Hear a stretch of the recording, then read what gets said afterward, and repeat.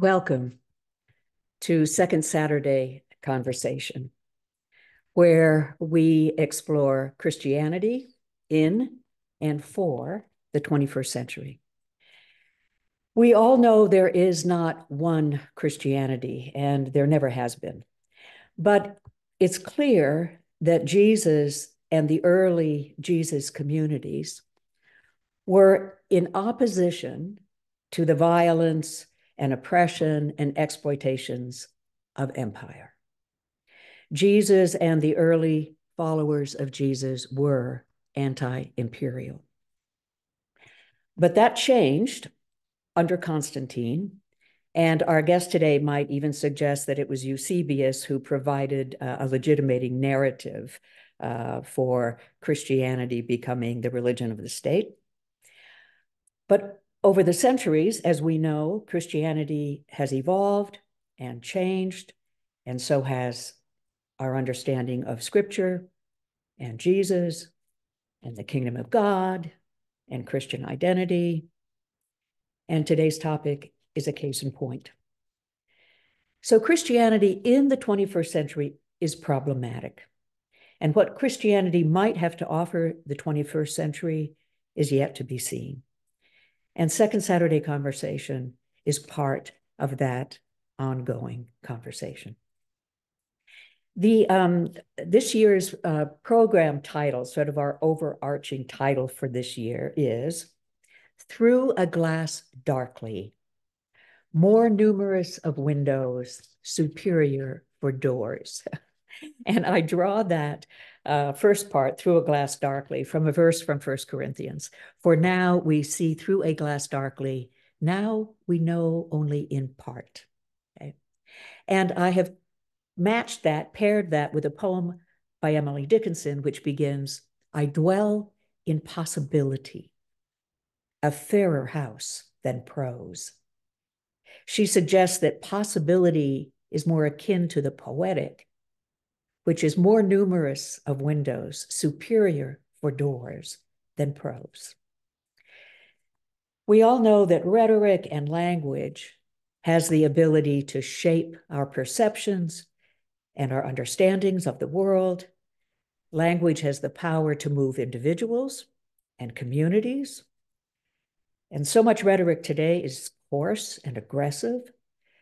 There is a fairer language to dwell in. So this year, I'll be referencing Emily Dickinson's poem as we talk about Christianity and the transformative power of language. But today, our topic is Christian nationalism. And it is worth noting, as we get underway, that patriotism and nationalism are two different things. In brief, patriotism is love of country. Nationalism is a fight for ethnic superiority. With the help of our esteemed guest today, Brandon Scott, we will learn about Christian nationalism, what it is, where it came from, what does it have to do with Christianity, why is it important that we get educated about it. But before we get underway, I want my friend and colleague, Jeff Creswell, to orient us a bit to the plenary time, which will follow Brandon's presentation. It'll be an opportunity for you to ask questions of Brandon, make some comments of your own. So Jeff, would you orient us a bit to that? If you are here. Yep, there I am. I was having trouble getting unmuted. Oh, okay. Hi, Marianne. Good morning. Hi, good morning. Thanks. And welcome, everybody. It's great to see so many familiar faces on the screen. I love this quilt. And so as Marianne said, I will help with facilitating the plenary, which is a time for you to ask questions, share your observations. I'll also invite you to use the chat in the same way. So if you have something that arises as you hear Brandon speak, and you want to share that with the group, then put it in the chat. And we often have a very lively conversation going on in the chat as well. When it's time for you to speak, if you have something you'd like to say, if you look at the menu at the bottom of your Zoom screen, you'll see React is one of the options. If you click on React, there's an option to raise your hand, and a little hand will show up in the corner of your screen. And that will let me know that you would like to speak, and I'll be calling on people as hands are raised. Please know that we don't always see them in the same order that you might see it on your screen. So if you think like you're the next in line, but you don't get called on next, that's just a limitation of the technology. And when you do speak, it's very helpful if you have thought ahead about what you'd like to say so that you can keep your comment to about a minute. And we ask that so that with the hundreds of people who are here joining you, as many voices as can be heard is possible in the time that we have. So after that minute, I'll just keep track. And if you see me just put up a finger like that, that'll be me just letting you know that a minute's up. And so if you can complete your thought, that will give Brandon and Marianne a chance to respond so that we can then call on the next speaker. Thanks, Marianne. Great. No, thank you, Jeff. That's great. I mentioned in my invitation for today that I had dismissed Christian nationalism. I didn't think it was Christian or American, or to put it more precisely, democratic. And I kind of crumbled up that narrative and tossed it in the garbage can. But I've come to learn that Christian nationalism is indeed something that we must take seriously. The rhetoric is not only intended to interpret Christianity, but to shape America. And for Christian nationalism, there's really no divide between being a good American and being a Christian in the way that they see it. And I am now deeply concerned about Christian nationalism. And I want to give thanks to the Westar Institute that kind of woke me up to this. In May of this last year, 2024, they had a conference. They hosted a conference confronting Christian nationalism. And so over a period of several days, they addressed this issue. And I want to thank David Galston and Linda Hodges, who make programming at Westar so possible and available for us. I want to thank them because it was that conference that made me realize, wait a minute, Christian nationalism is not something to be dismissed. This is a disturbing and important issue for all of us. Okay, so I also encourage you to go to the westarinstitute.org, check out their website. They have interviewed people and have a lot of references that I think will help us in our understanding of Christian nationalism. So here's cheers to Westar. I've asked Brandon Scott to be with us today. He has studied Christian nationalism. He's an historian. He has a good ear for theology. He brings critical thinking to this topic, and he'll help us understand the implications of it. I mean, Brandon's voice is an important voice for our conversation. Brandon hates introductions. And the last time I introduced Brandon here on Second Saturday, he said he didn't recognize himself. So I will let the bio that we offered in the beginning in our opening slides be sufficient introduction for Brandon. By the way, let me mention that we also, on our opening slides, I posted two really important quotes from Brandon that are from his blog, his Westar blog. And then there's a quote from Marcus Borg. And we will send out those quotes to you in another week or 10 days so that those of you who were unable to read them have an opportunity to see them and maybe do some reflection on your own. So for all of you who have registered for today, you will get a copy of those quotes. Okay. So even though I will let this is Theo, my beloved dog. So if you go to Google Brandon Scott, let me just caution you. If you Google Brandon Scott, you'll come across the 52nd mayor of Baltimore, Maryland since 2020, who's a rising star in politics and a community leader and a public servant, okay? And you'll also come across the Brandon Scott who appeared on My 600-Pound Life in season 7.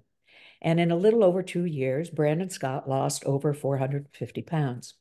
So if you want to know more about Brandon, Google Bernard or Bernard Brandon Scott, and you will learn more about our guest today. So I am so honored and so pleased that Brandon can be with us. I want Brandon to go at this topic however he would like, but I am hoping that he will also say a little bit about why this topic has caught his attention in the way it has. Indeed, what is Christian nationalism? What do they believe? What does it have to do with imperial theology and dominionism? How central is the white in Christian nationalism? And why should we be concerned as citizens, as human beings, even as Christians? So, Brandon Scott, help educate us. I am so glad that you are with us, and I look forward to this conversation, even as it is a difficult one. So, Brandon Scott, there he is. Thank you very much. Yeah. What I want to do here is kind of give a synopsis or a summary of what I think the issues are. And I want to begin with a kind of warning. I find this topic depressing, and I'm not a depressive type. I'm generally pretty cheerful and kind of bull my way through things. But I have found this to be a very scary topic and a very depressing topic. And so I just warn you in advance, you might want to tune out. I'm going to share my screen here. Here it is. Okay, let's make this work. All right, you might ask why you should pay any attention to me on this topic, and that's a very fair question. I'm not an expert on Christian nationalism. My area of expertise is really the ancient world, primarily the first 2 centuries. I kind of wander up around the 4th once in a while when I get bored. But I have had a very long-term interest in American culture. One of my earliest books was on Hollywood dreams and biblical stories, about comparing biblical narratives to Hollywood myths and Hollywood pictures. In fact, I get credited sometimes with starting the whole genre of theology in film, which I was never really interested in. I was more interested in mythology, and I've kept that interest up. I published this summer a book on abortion. It's primarily a historical study of abortion from the ancient world up to today, up to the Alito decision, which I think will go down with Dred Scott as one of the worst decisions in the history of the Supreme Court, although the Trump decision may well get that record. So I've had a long-term interest in this material, but I don't want to pass myself off as an expert. I'm not an expert in sociology or American religion. I'm an interested bystander, so to speak, and you'll have to take it for that. Christian nationalism is part of a larger phenomenon. It's a part of a religious nationalism that is going on all around the world. Islamicists are part of a religious nationalism. Viktor Orban in Hungary is probably the most famous example of one right now. He's really turned Hungary into a Christian nationalist haven, and he's frequently on Fox News, and conservatives like to quote him. Christian nationalism won 2 elections in Poland, but they got defeated in the last one. Generally, once they get into office, they don't go out. So Orban has perfected that. Narendra Modi in India, the BFP party in India, is a Hindu nationalist party. So this is a big movement. And there's both coordination going on internationally with these groups, and they all have their own kind of isolated differences. So it's a kind of zeitgeist right now. One could argue that the current Israeli government is a Jewish nationalist party. Certainly, the conservative wing in it is Netanyahu is not religious at all. But that's one of the odd things about all these religious nationalism. The leader may not be religious at all, but his followers are very religious. You see that in the Netanyahu government. And Vladimir Putin is a type of religious nationalist. He is a nationalist, and he has co-opted the Greek Orthodox Church into his program very strongly, to the point that if you follow the news in Ukraine, the Ukrainians have had to go after the Orthodox Church because they have such strong ties to Russia. And it's been a real problem for them.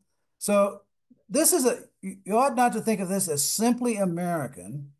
It is a worldwide phenomenon. And they all have the same kind of reasons and causes, and there's a lot of similarities. So what are Christian nationalists? The first thing to notice about Christian nationalists is they identify as conservative. There aren't any liberal Christian nationalists. It is a very conservative movement, to the point that it's reactionary in many ways. But conservatism is a big part of its appeal. And I'm going to come back to these points in a minute. I just want to get the issue out there. They blur the distinction between church and state. And they really think that this should be a Christian, probably Protestant nation. That is a very big part of what they are about.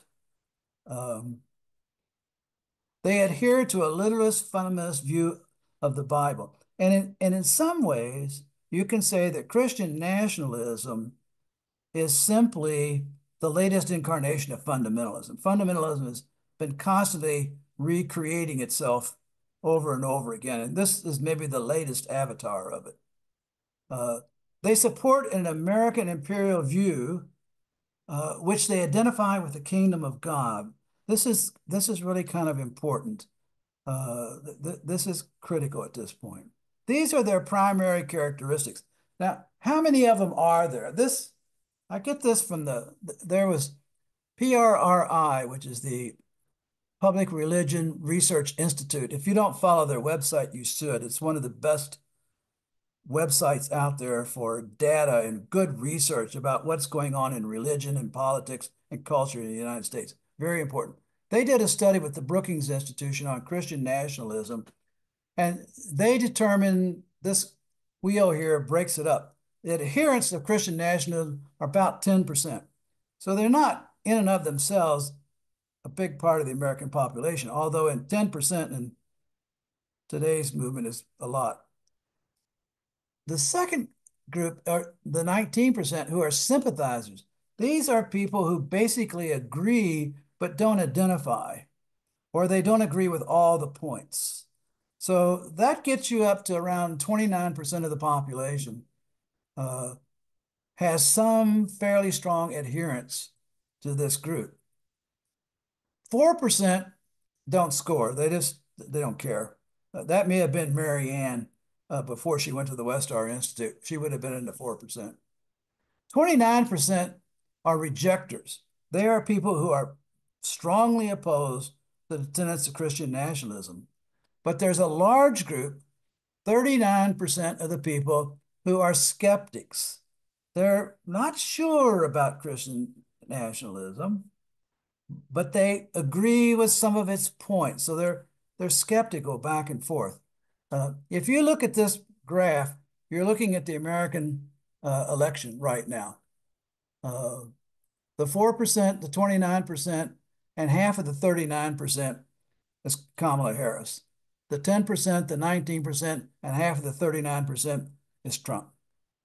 So they're fighting over those people in that 39%. That is actually as good a summary of what's going on in the election as you can get right there. So that 39% is people who are up to vote. They could slip strongly towards the rejectors, or they could begin to move towards the sympathizers. They're really open for movement. Now, I want to go back and look at the criteria quickly here. Christian nationalists identify as conservative. Conservatism was really born as a reaction to the Enlightenment. Conservatism gets started in England, reacting to both the French Revolution and the Enlightenment. And Burke, who was its founder, was opposed to rights. Conservatives don't really believe in rights. The Enlightenment changed reality in a fundamental way. We think differently before and after the Enlightenment. After the Enlightenment gave each individual equal rights. That's kind of the fundamental principle of the Enlightenment. Conservatives reject that notion. They think they're entitled to what's theirs, what Burke called the patrimony. The Englishman didn't need rights. He had property and inheritance. And that's still a big part of the conservative idea that they are entitled. They are the ones who should run the country. It's their country.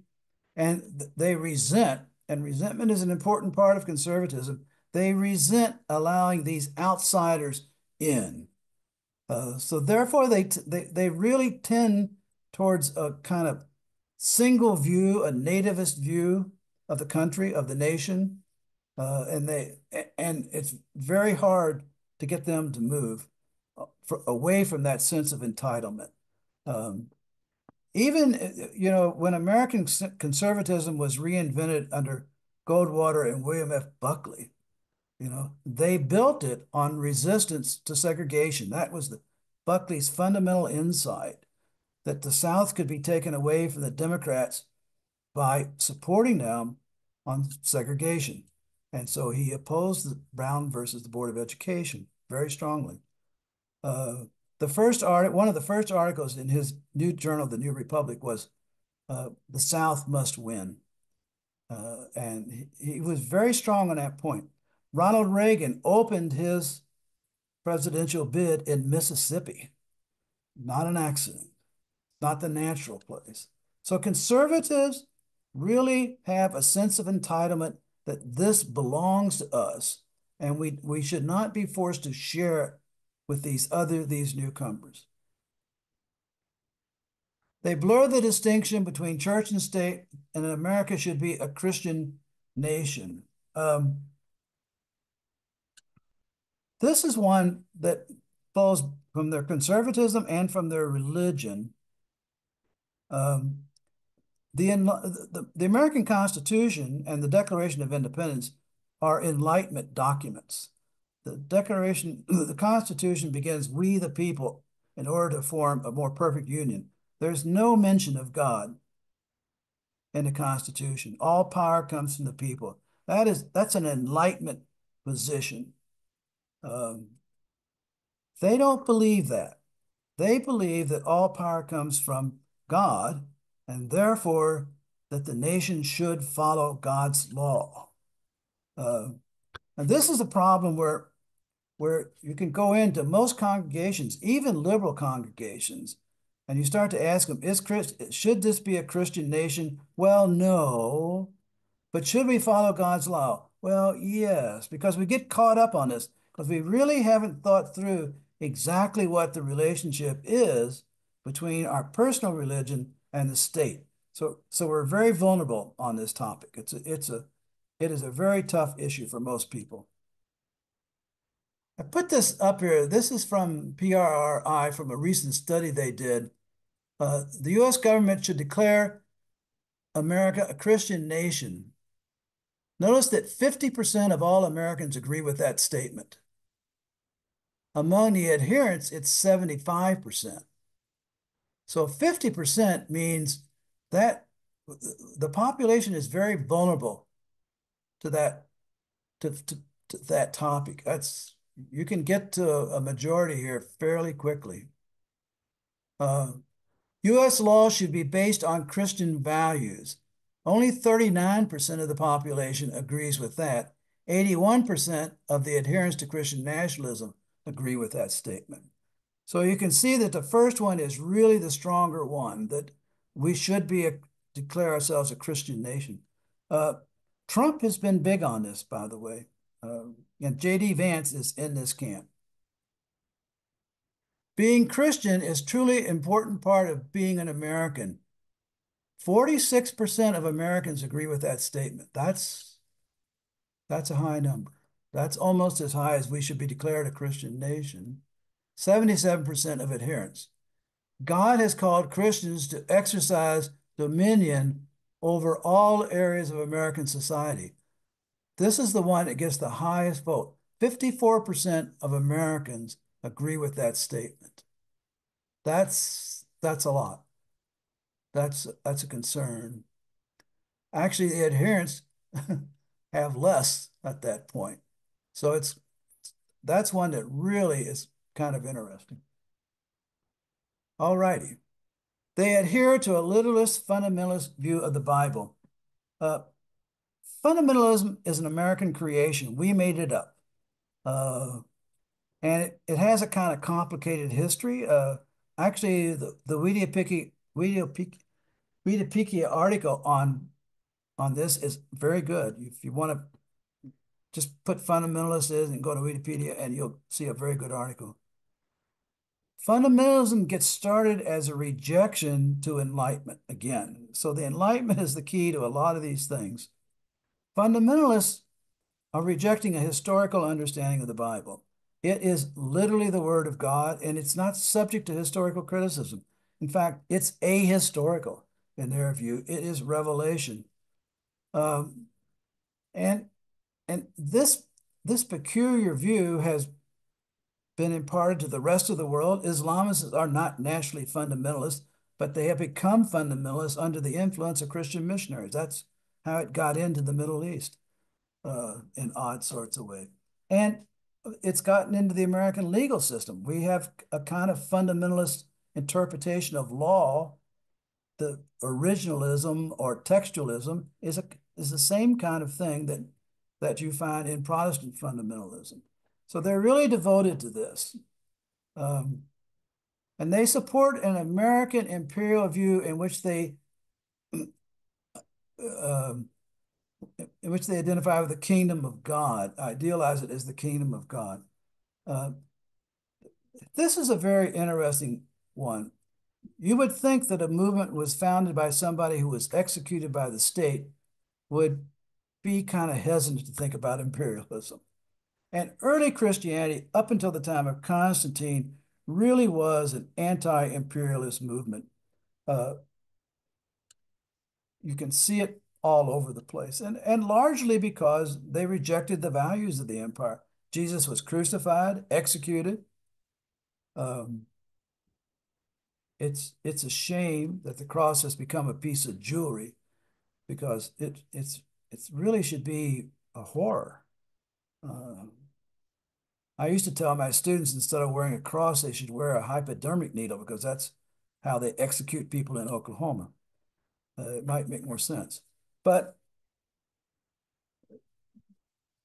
when Constantine began to favor Christianity and made the Legan religion legal, he didn't make it the official religion. That came later, a little bit later. But he made it legal. The bishops did not know what to do. They thought this conflict with the empire was eternal, that God was opposed to the empire. That was a fundamental part of Christianity, and the reason why it kept getting into trouble.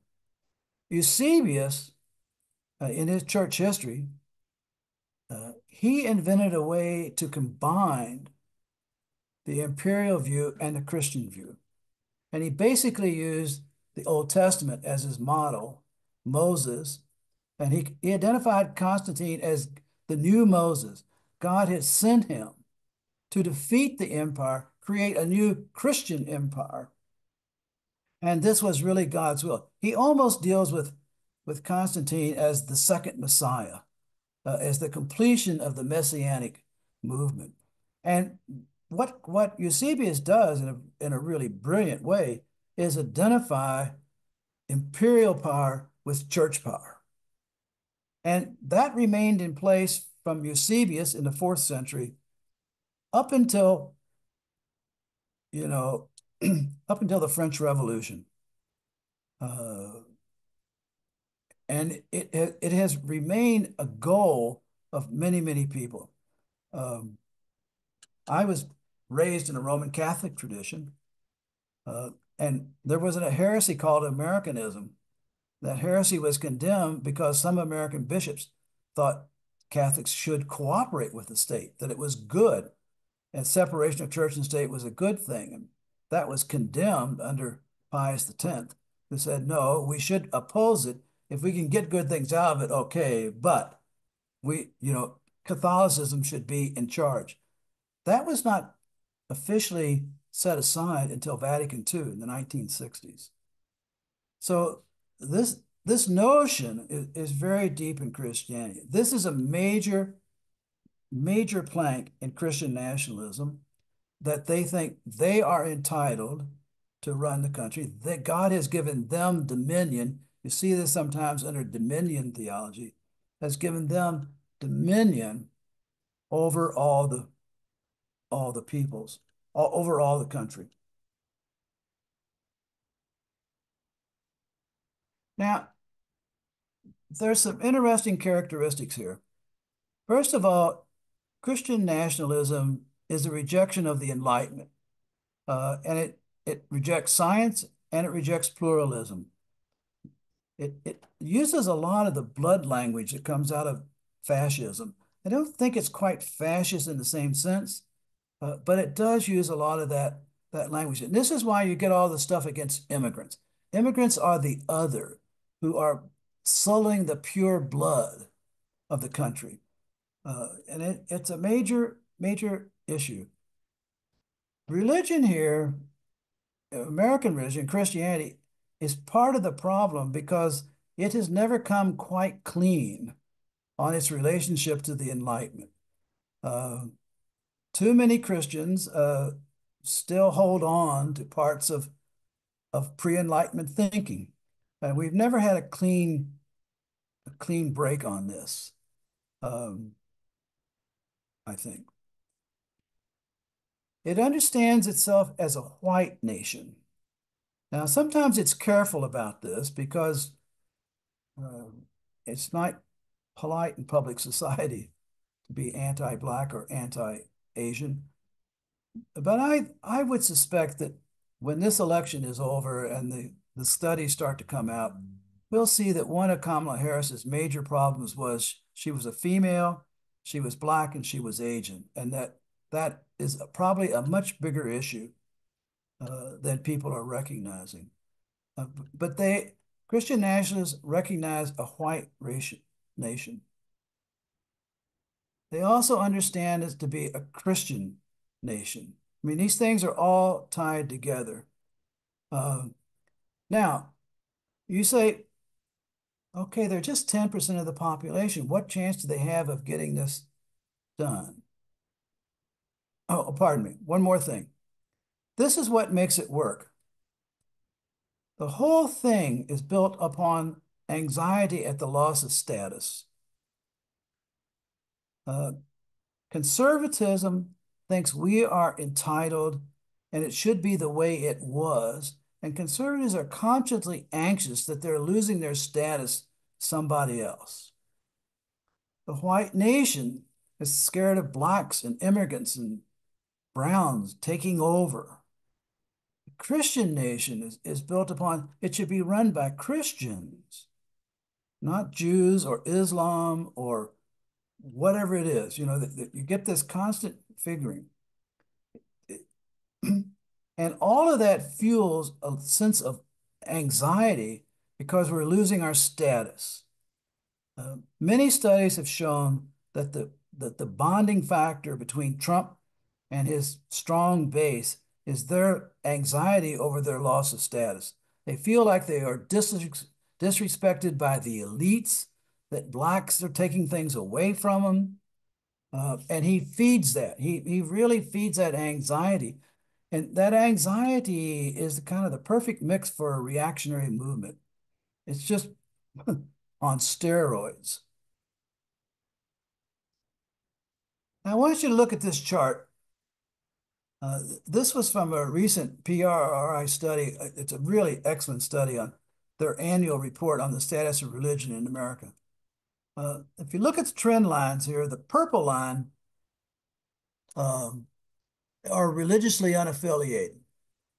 Notice in 2006, it starts at 16%, and now it's at 26.8%. It's the only trend line going up.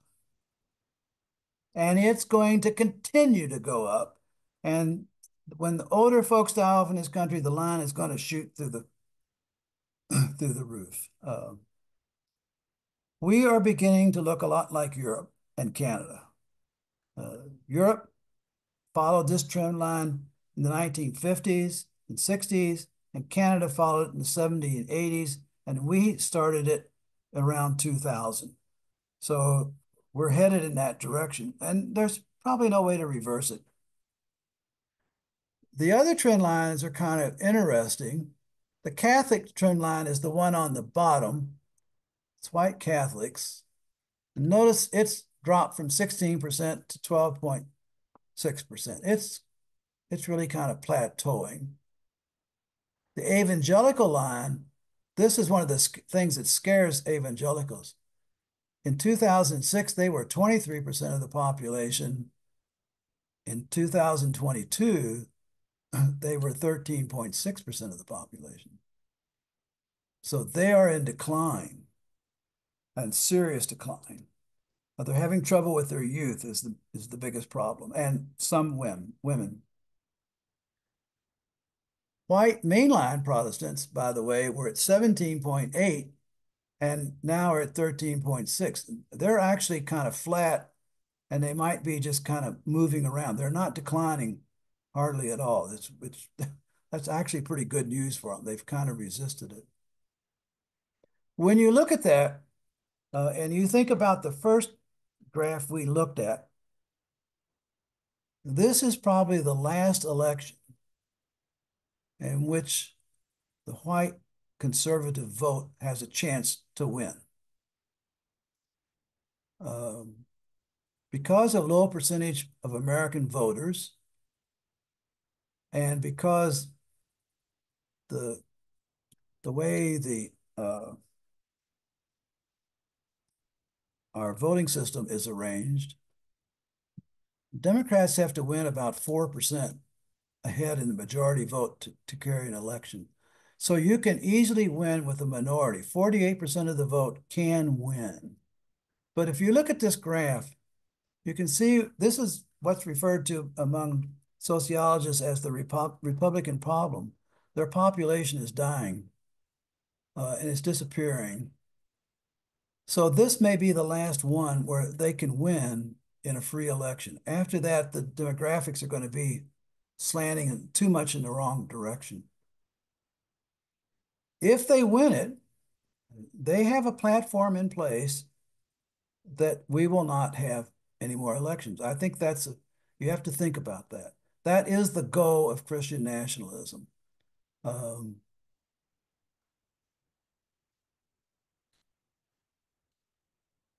Now, these talks are supposed to end with some cheery point. I don't have a cheery point. I think the demographics look really hard on this election.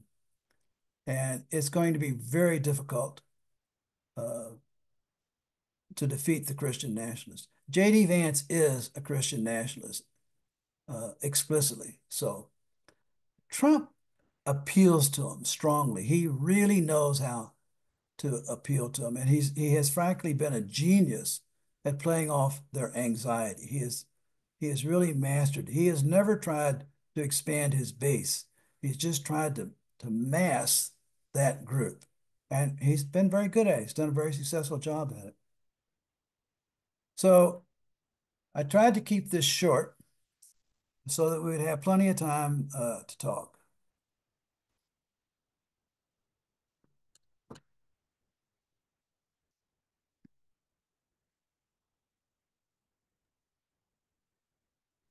Wow.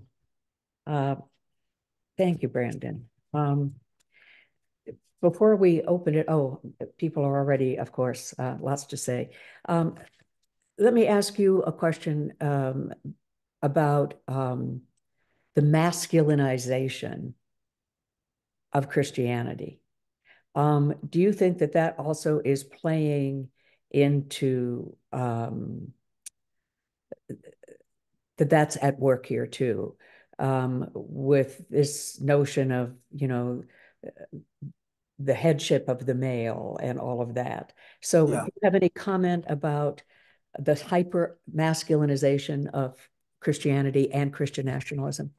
Yeah, I don't like the word hyper because I don't quite know what we're hyping. Yeah. But for me, patriarchy, I mean, I think you have two fundamental kind of models here. One is patriarchy, which has been the traditional model. Or you have all people are equal. That's the two options. Okay, so again, you're back to the Enlightenment. Everything comes back to the Enlightenment. I don't think people realize how important the Enlightenment was. It has really changed everything. And we're still fighting it, that battle. You know, we're not out of the woods on it. So hypermasculinity, I don't think is the issue. I think patriarchy is the issue. Okay. Should we be equal? Is everybody equal? Or should men rule? There's a lot of people who think men should rule.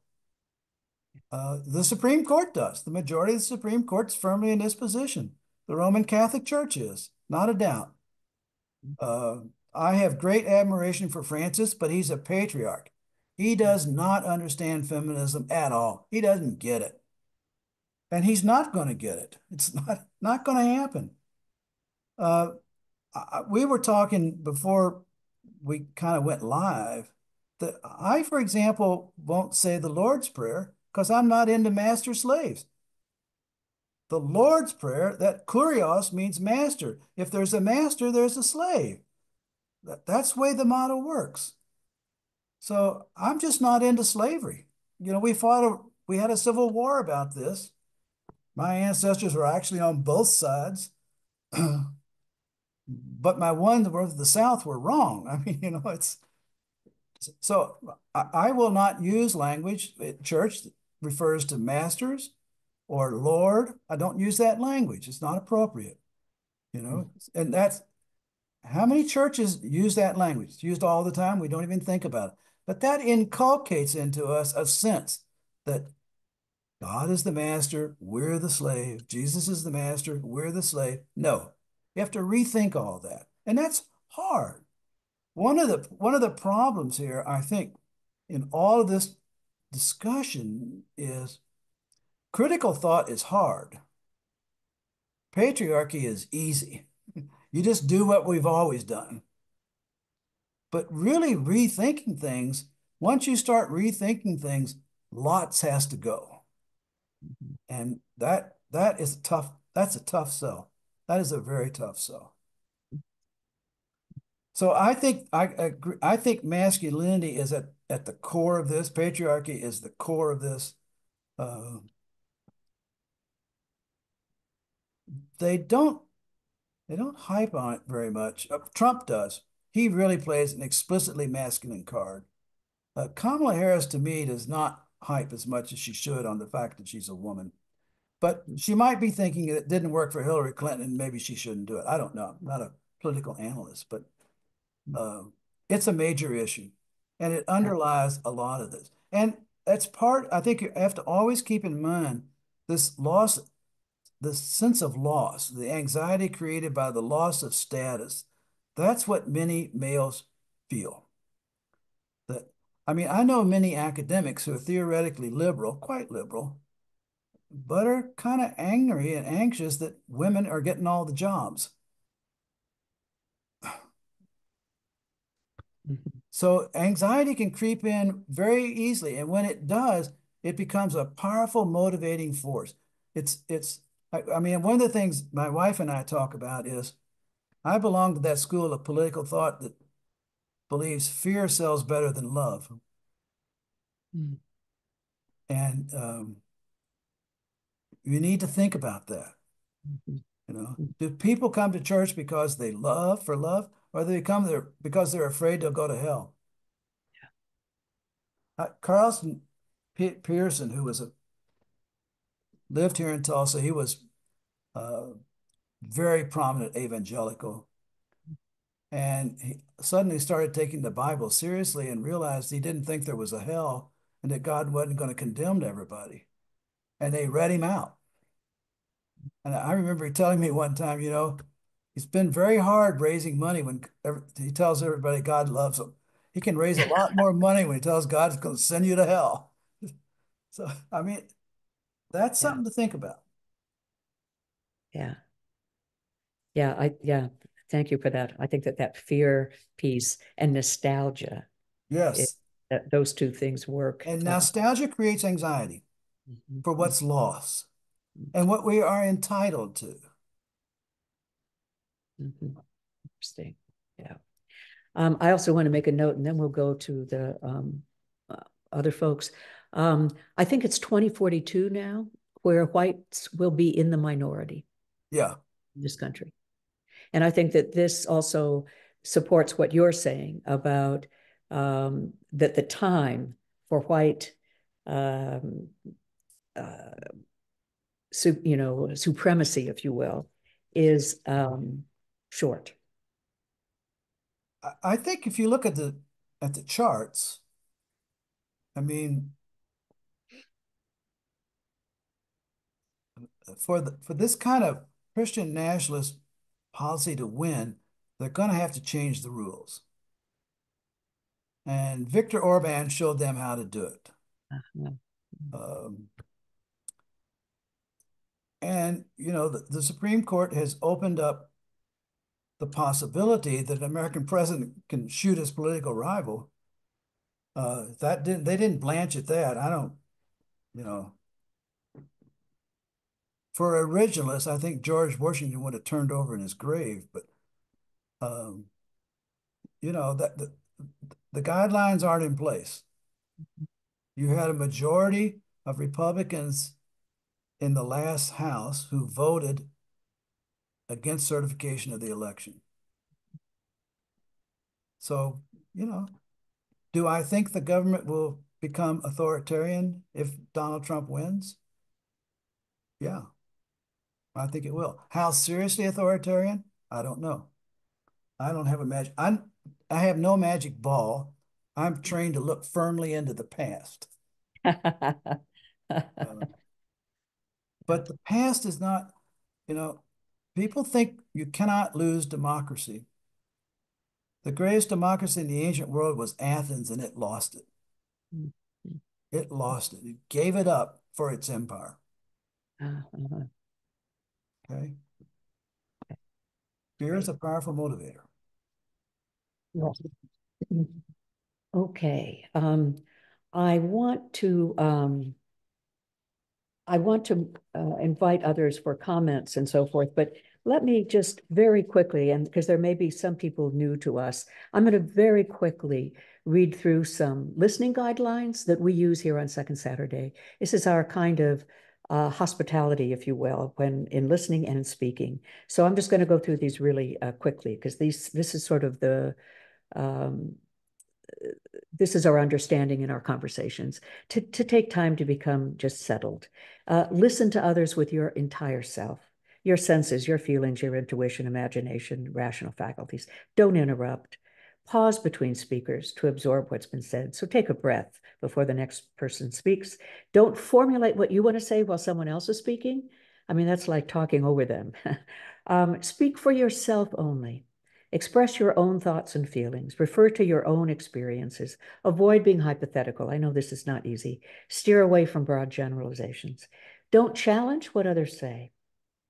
Listen to the group as a whole, to those who have not spoken aloud as well as to those who have.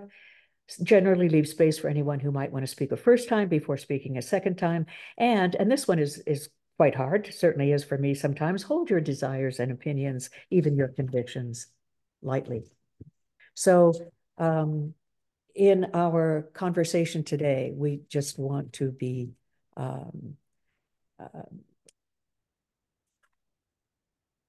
good listeners and also know that we can speak our hearts and concerns. So Jeff, do you want to help to get us underway with plenary time?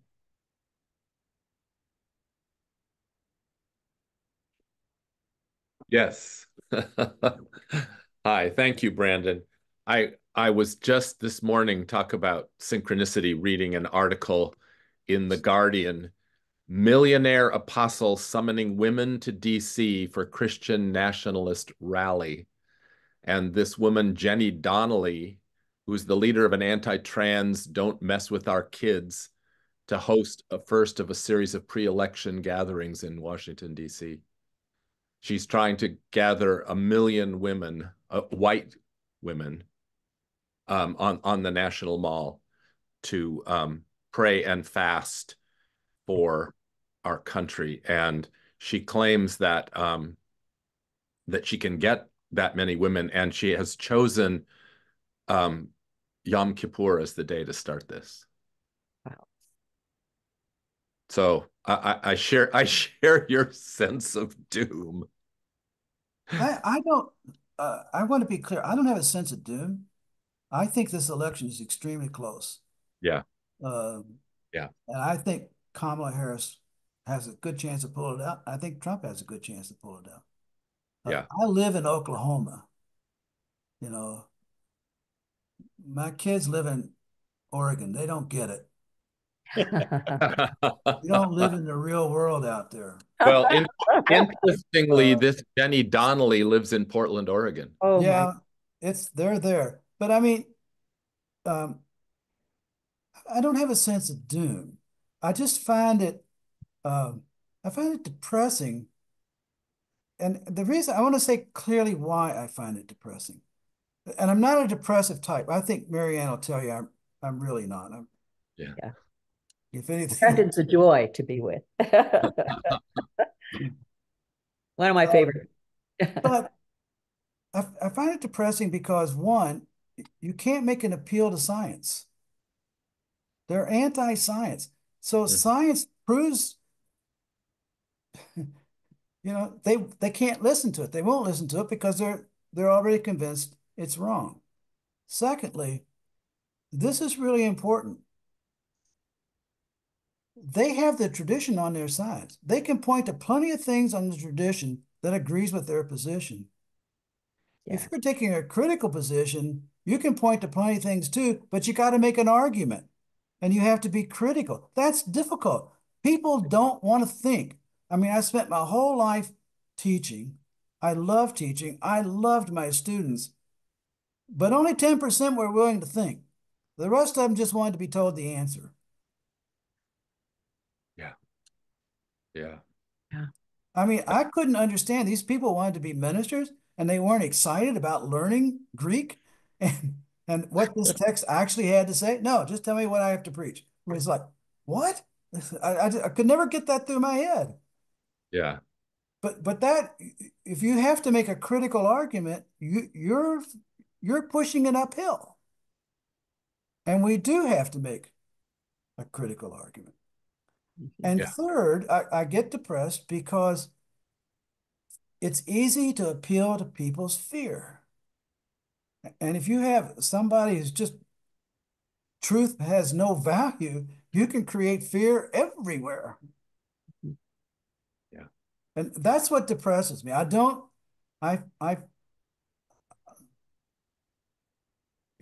just find it's a really uphill slog. Yeah. And it won't end even if Kamala Harris wins the election. J.D. Vance will be the next nomination or somebody worse. Sorry, I didn't mean to go on. No, I think that's important. We're supposed to hold our convictions lightly.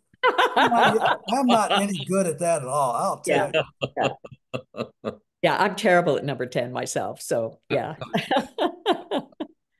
But I think your point about critical thinking is really important, because argumentation, I don't know that we can, well, that's sort of another topic, but how can we argue this? I think you're right. It's an uphill. And getting in the public debate with a critical argument is difficult. Yes. Really difficult. Yeah. Yes. So one other thing I just want to note, and it may come up in the questions, is that, my read on Christian nationalism is also that they're sort of anti-diversity. Oh, sure. Which is anti-democratic. And they're anti-diversity because they're only white. Yes.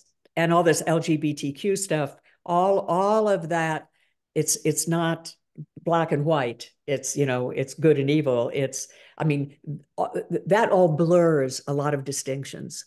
Yeah. And I think that that also is a real touching point for Christian nationalism. You have to be clear about the LBQ thing. They are opposed to it because it destroys maleness. Okay. It defines, I mean, the patriarchy needs a definition of male. It needs a simple definition. The male is the master, the female is the slave. If you complicate gender, the whole thing falls apart. I mean, I used to, gay men are just an affront to a strong heterosexual who hasn't dealt with that kind of stuff because it says gender's not natural. It's modifiable. Well, that scares the shit out of me. I'm sorry, I guess I shouldn't use shit, but it really scares them, you know. And if you got any insecurity about your sexuality, your anxiety pops up real quick. Yeah. Okay. So are we ready to open up the plenary? Yes. Yes, I think that's great. Just a quick reminder, when I call on you, if you would unmute yourself, and then you'll have about a minute to express your comment or your question for Brandon or Marianne, and I'll let you know if that minute is up, just so that you can wind up and we can give more people an opportunity. And let's start with you, Jim High. Welcome back. Well, I've gotten unmute. I'm still having to use my iPhone. Oh, hope it's working. It is working. Just some comments I want to make right quick so people understand me. About 40 years ago, I walked away from the organized church because before Bishop Spalding came along, I had realized that it was unbelievable, which was the title of his last book. The next thing I want to say is that I've taken a great interest in studying spirituality, and I love Buddhism. Not that I'm a Buddhist, but I love Buddhism. And I think that we need to learn as a people, as a whole people, now this is the whole population of the planet, to live in the reality that exists. The church is trying to make us continue to live in the reality of 2,000 years ago, and that's gone. And the last thing I want to say is, if anybody in the crowd hadn't watched Bad Faith, the documentary Bad Faith, that will explain to you how Christian nationalism is not just Donald Trump. It started 20 years ago, and it tells you all about it, and it is very, very dangerous. It's a wonderful documentary. If you have Prime Video, you can get it free. There's several other places that show it.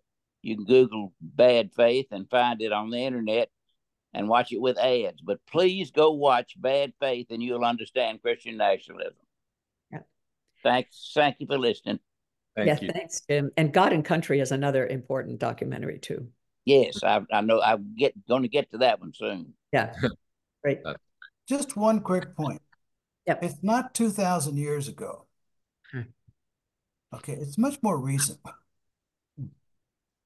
Well, whenever the church started, no, but I think that's important to point, because when you say 2,000 years, you grant them their argument that they are standing in the tradition and they can claim the whole thing.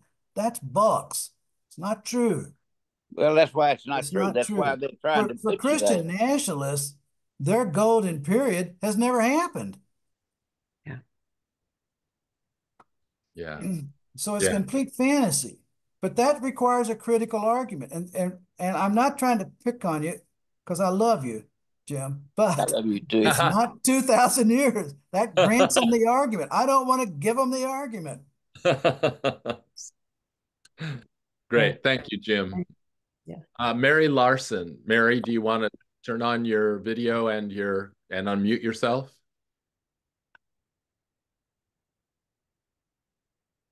Are you there, Mary?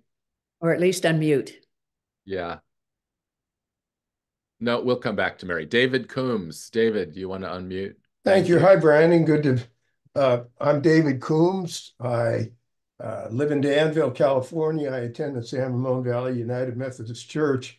January, began an 11-week Jesus in America course on the history of Christianity, covering what I call 5 spiritual awakenings. And Brandon, I think the third awakening post-Civil War laid the groundwork for where we are: science, religion, social gospel, biblical criticism, fundamentalism, all in that 30-year period. I was allowed by my pastor to give you a were sermon. allowed by your pastor. My Think pastor, about my that pastor, language. That means my, he's the master, you're the slave. my Or pastor, you're no, my sheep. pastor, I don't go to no, churches Brandon, where I'm sheep. stop it. My pastor said, David, you can say the things I cannot say. And so I gave a Cliff Notes version and a sermon in June, and I left my congregation with a proposition that this 5th awakening was a choice between Christian nationalism and the path to what Micah said: to do justice, love kindness, and walk humbly with your God. And so my congregation, I think, understands it, and I'm reteaching the class beginning on Monday. Thank you. Mm. You're quite right about the period after the Civil War. In America, the reaction is not to the Enlightenment. In fact, Americans were very much pro-Enlightenment up until the Civil War. I mean, our Constitution, the Declaration of Independence, is a very Enlightenment document. More problematic in the South. They didn't quite get along with the Constitution and didn't quite get along with the Enlightenment part, which is why we ended up with the Civil War. But the real reaction is Darwin. In America, the Enlightenment, what in Europe, the reactions to the French Revolution and the philosophies. In America, it comes later. We seem to do everything about 100 years later. It's after Darwin. It's the reaction to Darwin. You're absolutely right on that. That is the critical point. That was the one that drove the pincer through. You're right. Yeah, the Schofield Bible. Yeah, that's why I think Moody. fundamentalism, Christian nationalism, is just the latest avatar of fundamentalism. Mm-hmm. And it is. Yeah. Thank you, David. Yeah. And then we have David Depew. David, can you unmute? I thank you for this very interesting talk. 2 points that I was hoping you could comment on. One of them is that we've had Christian nationalism surges in the United States before, and it seems to happen when immigration is perceived by the majority white population as a little out of control. So you had the know-nothings against the Irish Catholics before the Civil War. And then in the early 20th century, after all that immigration, you had the second revival. They had the revival of the Ku Klux Klan. So I presume that, and I noticed that historically, these things calm down when people are more integrated into the society, when it becomes more tolerant. So that's the hopeful thing. We could do that now because we're in another one of those moments where immigration seems to be to the majority out of control. So that's an important theme that I think we haven't talked about yet. But my second theme is 50. In the 1950s, when I grew up and Kennedy was elected, the claim of American democracy was for religious pluralism.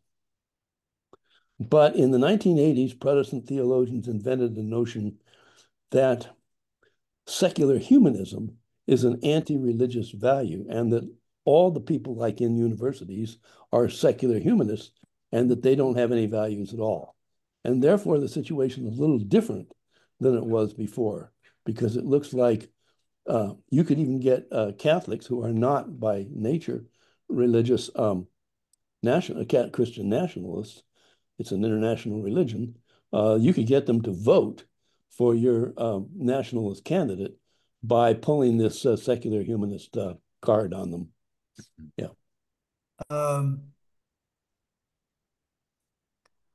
On the Catholic issue, they are quite susceptible to it. Catholicism has a long history of authoritarianism. In fact, it's an authoritarian religion. Okay, the only absolute monarch left is the Pope. Right.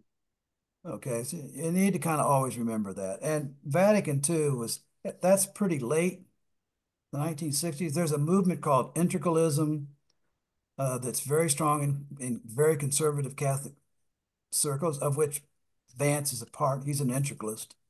Wow. That believes that Catholicism is the dominant religion and should set the morals and the standards of the state. So Catholics are very susceptible to this. Not all, many aren't, but there is a group that are, and it's deeply embedded in Catholicism. A considerable number of the American bishops are integralists, especially the ones appointed by JP2. Yep. So on that side, the first one was what I wanted to say something about that too. But it's driven by waves of immigration. Yeah, we've had these over and over again, and they do tend to subside.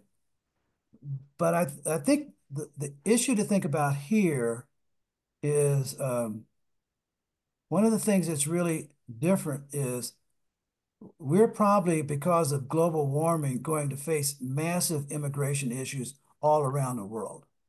So it's not going to end. Those other immigrations, you know, when the plague stopped in Ireland, the Irish quit coming, and the same thing happened in Germany and Eastern Poland. That, you know, those waves came because of things that were happening in those countries. But that when that quit, then the waves subsided. This is not going to subside. It's going to get worse and worse. We're at the tip of the iceberg. I mean, if you look at the studies on this, it's just, you know, large parts of the earth are going to be uninhabitable, and those people are going to move. They're going to move this direction. So that's going to be a continuing issue to deal with, and we're not even talking about it. We don't even have the agenda seriously on our plate. The church could be leaders here, but it's not been. Mm-hmm. So the other thing too is they've also been solved by rising economies.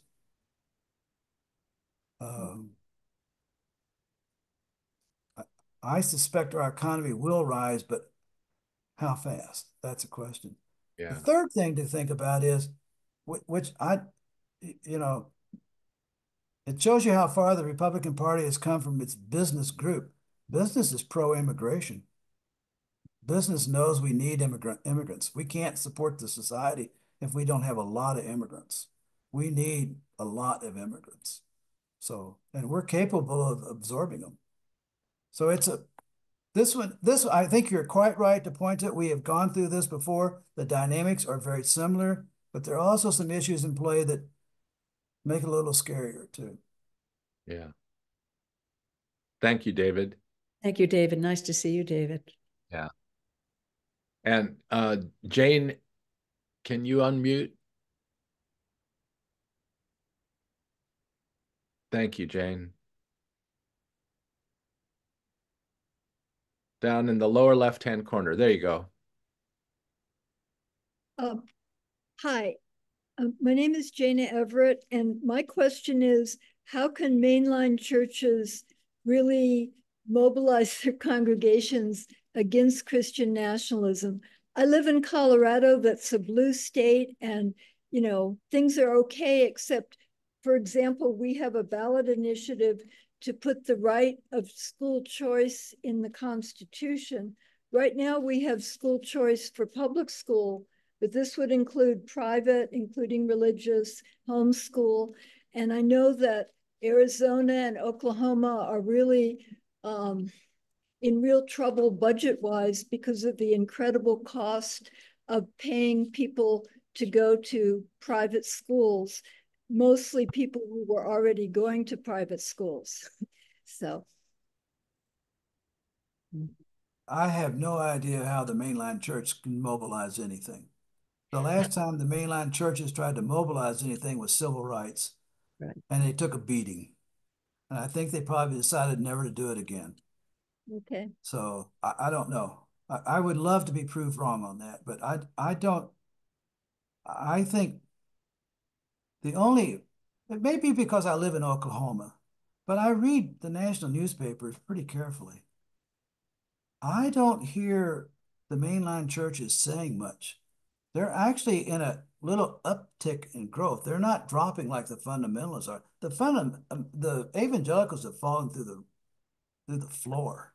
They're really scared. In fact, if you read the evangelical press, they're looking to Trump to put them in charge. They think they will be back in charge when Trump wins. That's really a big part of their support. But the main lines have just gone quiet. I have no idea what they're saying. They're certainly not breaking through. Interesting. Thank you. Yeah, thank you, Jane. Jel. Like I said, I'm not a prophet. You know, I'm a historian. I look to the past. Yes, a couple of comments. You mentioned this fear of immigration.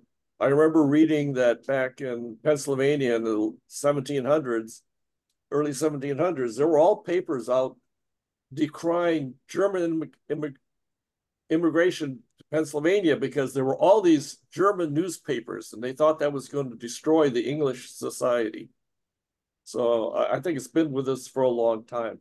And the other thing about Trump, I don't think Trump is a Christian nationalist. He's using Christian nationalists because I remember watching Howard Stern at one time back in the 90s. You know, Kamala was recently on Howard Stern, but Howard Stern interviewed Trump and he said, "You're a Democrat. Now, have you ever thought of running for public office?" He said, "No." "Well, if you ran for president," he said, "would you run as a Democrat?" And Trump said, "No, I would run as a Republican because they'll believe anything I say. They're the dumbest group." And so, you know, I think Trump is someone who knows how to use people for his own ends. And he is greatly enamored by the power of Putin and the people in the head of Hungary, China. So I hate to call him a Christian nationalist because I see nothing Christian about him. So I don't think he's a Christian nationalist either. okay. He's certainly a nationalist. He's a nativist, and he loves Christians. I mean, you hear it. It's a standard saying in Stump. If you haven't listened to his Stump speech, you really should. You'll be wasting 2 hours. But the newspapers don't do him justice. They really make him sound a lot more rational than he is. But he's big on the he's not a Christian at all, but he claims to be a believer now, and it's going on. But Viktor Orban's the same way, you know, and the last prime minister of Poland was the same way, and Netanyahu. So these people don't need their leader to be one of them. They just need to have power. So I think I would also point out that immigrants have always been the other. That is deep. You read the Old Testament, in the Hebrew Bible, there are this phrase recurs over and over again. There are 3 groups that need special protection from Yahweh. They're always in the Yahwistic text. It's widows, orphans, and immigrants, because they have no protection. Society has cut them apart. So that goes back forever. They are an easy target because they don't belong. That's the whole point. Well, also in the Old Testament, they say something about, remember that you were once slaves in a foreign land, so you should treat the other person with kindness. Yes, exactly. Yeah. We're not doing a good job with that. But again, to make that argument, you got to make a critical argument. You got to go back and recover the text, put it in its historical context, think about what it's saying. Yeah. You got the hard one. He's got the easy one. Get him out of here. Yeah. Thanks, Jill. Peggy Matthews. Peggy, can you unmute?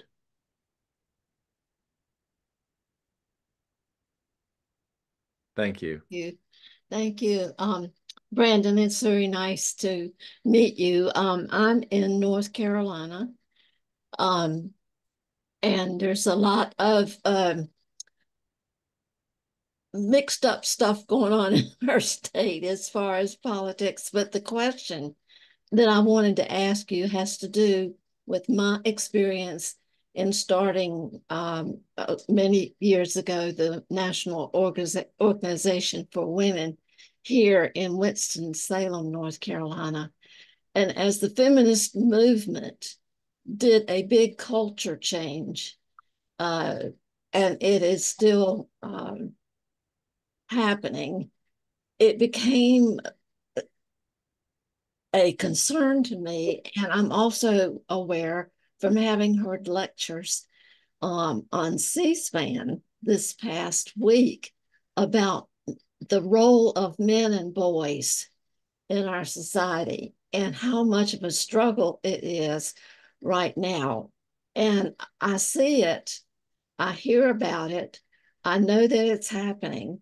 And my sense is that it is a barren place for males right now. And that makes me think that Christian nationalism could be a place for some respite for a male in terms of how they may recruit people. They're very much like terrorists in terms of the ways they recruit people. And I did see bad faith. Thank you. Yeah, I think that's right. It has amazed me that women are the majority in the population. So why would you want to run against women, which is exactly what the Republicans have done? But maybe they're following the Catholic model. I don't know. The Catholic Church is, every time it's had a choice to choose between women or patriarchy, it chose patriarchy. It doesn't hesitate. So, and it's worked for them. So I don't know. Yeah. I used to think, I mean, I keep saying I'm a historian, and I really am. I'm very uncomfortable in the modern world. I'd have been much more comfortable in the 3rd or 4th century, except for the healthcare. But the thing that I came, because of my wife, came early under the influence of feminism and really saw it as a valuable thing, not as a threat. But the thing I always kept thinking when I was dealing with students is, you can't change something that has been in place since caveman times in a generation. I mean, we're still fighting the battles of the Enlightenment, and that's more than 200 years ago. I mean, they're still full on. We're running an election of whether or not we're going to invest in public health and science. I thought that was settled. Yeah. We could go back to a dark age. That's not impossible. Yeah. You know, so these things take, you're changing. I don't think it's genetic, but it's deep culture. You can't change deep culture. You know, yeah. This is off the topic, but it's related. We have I don't want to give this away, but a local church here invited me to come and just to attend the service, and they viewed themselves as being very liberal. And the leader of the church, I don't call people pastors, their minister wanted me to evaluate his sermon and what went on. And I gave him a list of things that I could not say or tolerate. Fairly easy to do. I didn't have to think about it very hard. Okay, a lot of slave language. And he said, well, there's no slave language in our community. Yeah, there is. You keep telling people Lord.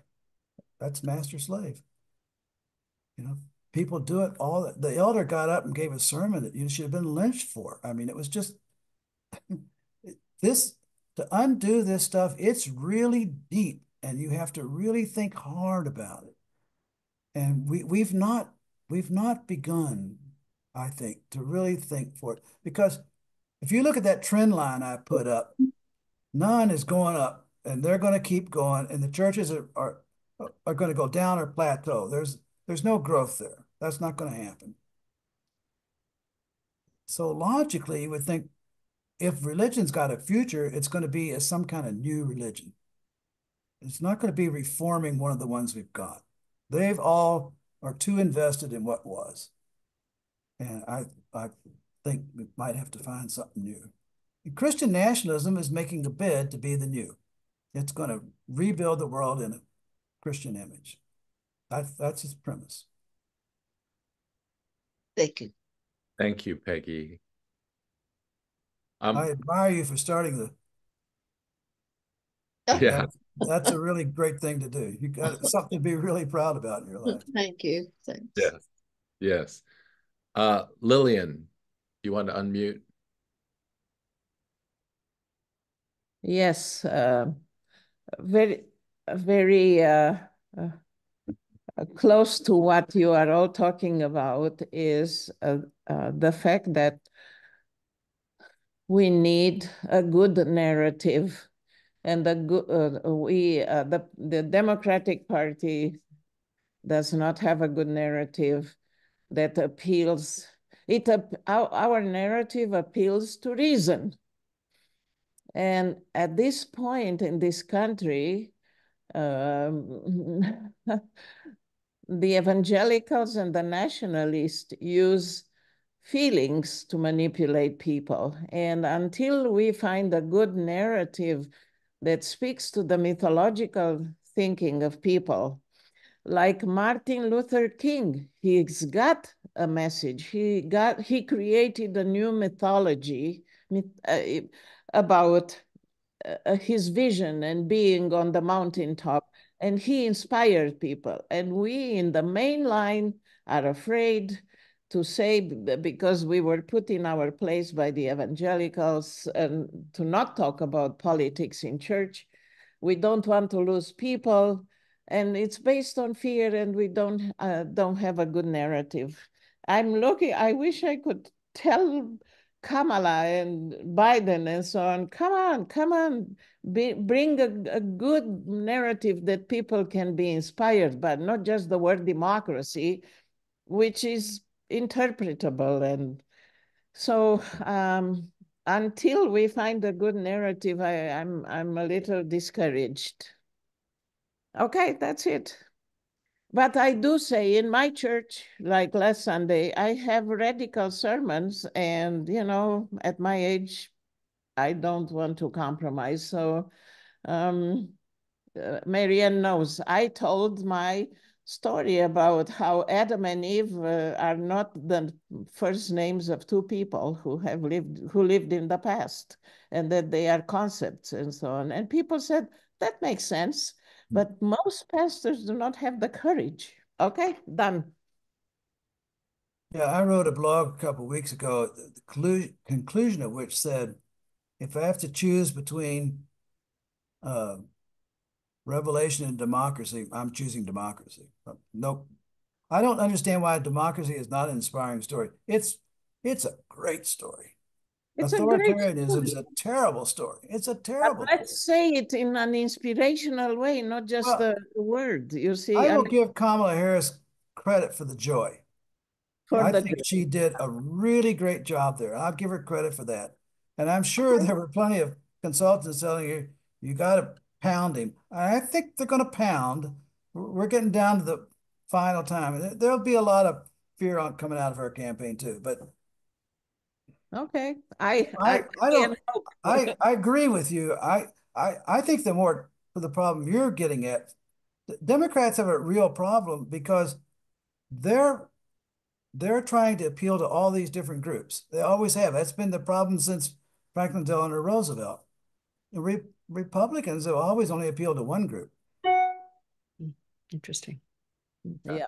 They've never had a pluralistic vision, and they don't now. It may be a slightly different group, but it's still one group. It's still one group. Yeah. Thank you. The Democrats have always had that problem. There's just, Will Rogers once said, I don't belong to any organized party. I'm a Democrat. So me too. Me too. I live in Oklahoma. Will Rogers is he was born just right down the street from here. So you have to quote from Will Rogers if you're in Oklahoma. Yeah. Comment is, I keep explaining to people that the word politics is not about partisan politics. No.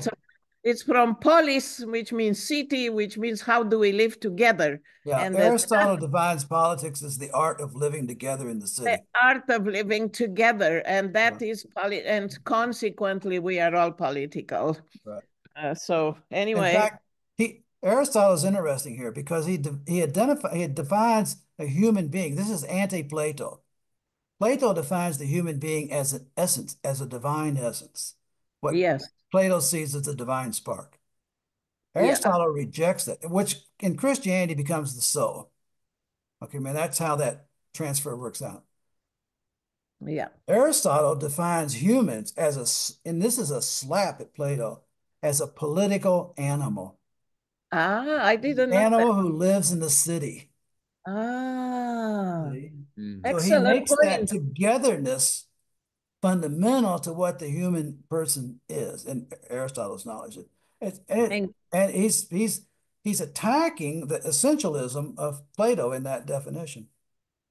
Excellent. Thank you. I'll share that with my congregation. Yes. Thank you, Lily. Okay. Marianne, we have time for one more. I think one more, and then I have a brief close, and then we will have, for those who can, we're going to have a coffee time, and Brandon, you'll be with us for that. Yeah. And I don't drink coffee, so. Yeah, I don't either. I'm a tea drinker, so it's just a euphemism. And we'll, for those who can stay for coffee time, we will take more questions during that 15, 20 minutes, okay? And but we'll take one more, and then I have a brief close, and then we'll have closing music and coffee time. So the next person, the name that is on their video is subscriber. So I don't know who you are. Subscriber iPad TFP. Can you unmute yourself? Here we go.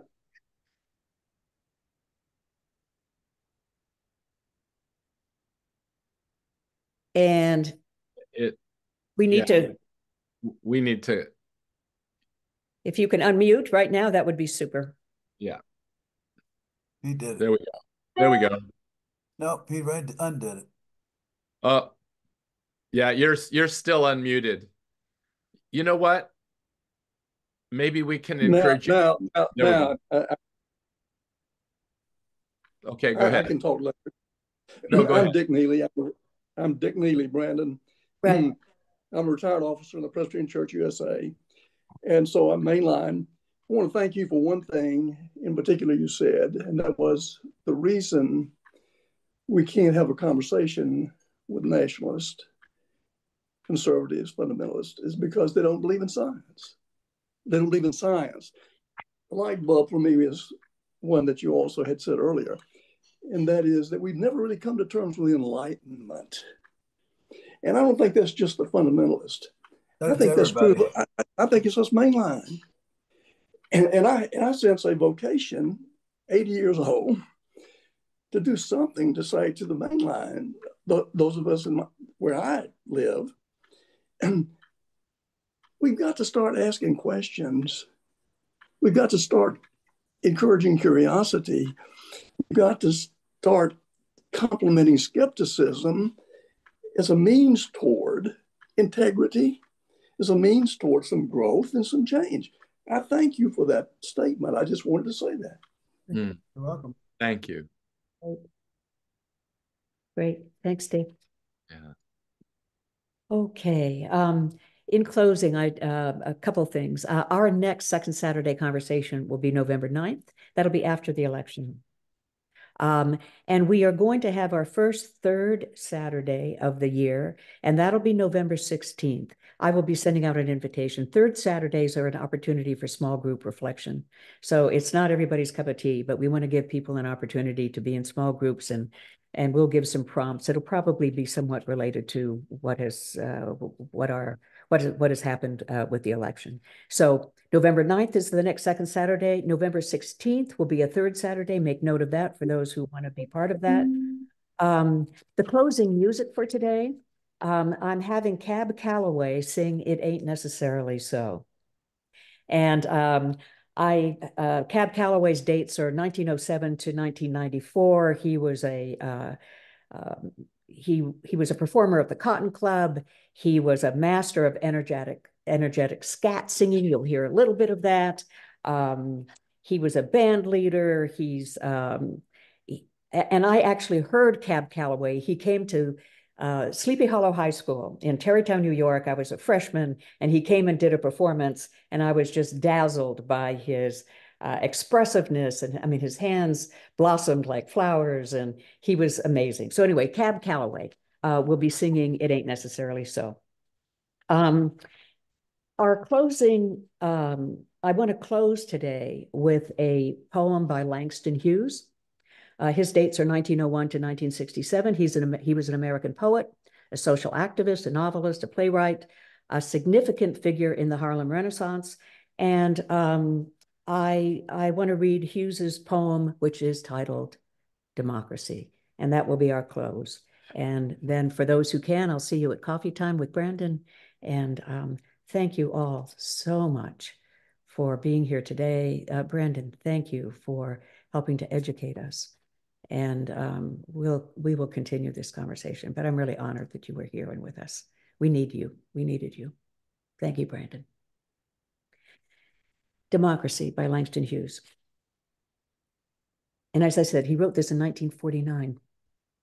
Democracy will not come today, this year, nor ever through compromise and fear. I have as much right as the other fellow has to stand on my 2 feet and own the land. I tire so of hearing people say, let things take their course. Tomorrow is another day. I do not need my freedom when I'm dead. I cannot live on tomorrow's bread. Freedom is a strong seed planted in a great need. I live here too. I want freedom, just as you.